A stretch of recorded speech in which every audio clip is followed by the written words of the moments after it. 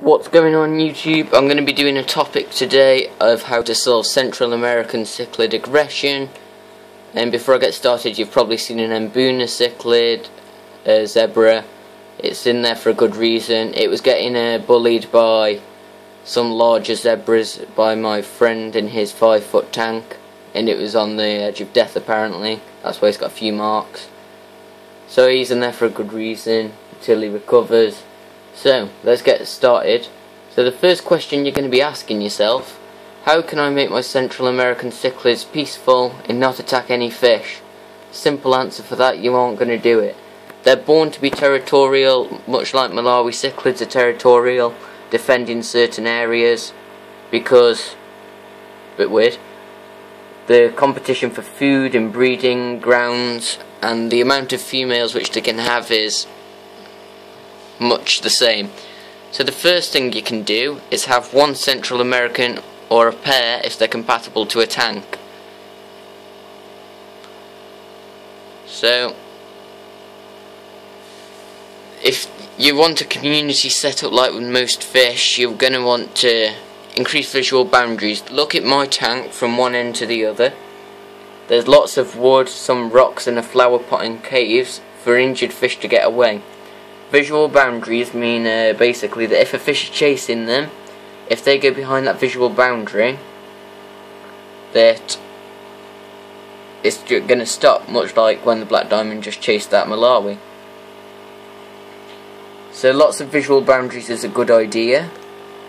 The next way is to a pretty much straightforward way, but with this way it's much like Malawi cichlids. You have to over-oxygenate, over maintenance it, water changes more often, filter changes more often, and over filter it. This is a 55 gallon US gallon tank. It holds 200 litres of water, and I have a 468 gallon per hour filter running it, 1220 litres per hour. I also have a 3-foot long air brick powered by a 480 litre per hour pump. So this increases it. I do filter changes every 2 days and water changes every 3 to 4 days, just to keep that quality good and so no fish gets stunted growth or anything and the water starts becoming smelly. It's going to get its water changed tomorrow, and yeah, but when say for example a Central American cichlid breeds, these two jags are looking to spawn, the aggression is obviously going to be increased with those two fish, depending on how big they want their territory. These are a pretty good pair, they don't wipe the entire tank out, but she's full of eggs and she's going to spawn, sometime soon, so I'm going to expect quite a few, just like these two want to spawn. So the way that overcrowding a tank works is you don't overcrowd it ridiculously. It's like a Malawi tank, you see. The aggression is spread out. Say for example this black diamond cichlid there, he will go for any fish smaller than him which he can bully and chase. So instead of having one small fish which was the umbi which he could chase, because this fish came to me as a rescue, this fish acts as the second small fish. So the fish is like a food chain of dither fish, if you will. What is that? Anyway, he chases them, the aggression gets dispersed out between both of them, but it works on so and so. So for example, this blackbull chases everyone apart from the jag, so he's got 3 fish to disperse on. The redhead chases everyone and the jags chase everyone apart from the redhead. So all that aggression is dispersed out between different fish, so no lethal injuries can happen from it. Only a few nips here and there. But the more you crowd, much like a Malawi tank, the less aggression there's going to be. Like this jag here showing some territorial behaviour to him. They're looking for a spawning ground now. That's just today it's happened. So if the aggression is dispersed, basically you're not going to have any dead fish on your hands. Because if it was just like 2-3 fish in this tank, the aggression would be dispersed on one particular fish which they thought they could get. So they would eventually succumb to injuries, then disease, then they'll probably die.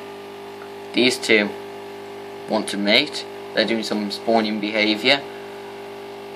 Keep getting distracted. So basically,